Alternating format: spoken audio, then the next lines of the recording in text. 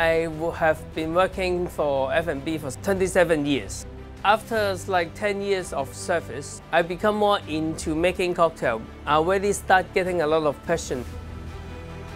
Our tasting group have 7 different outlets, including Michelin star restaurant, 50 best bar in Asia, and world 50 best bar.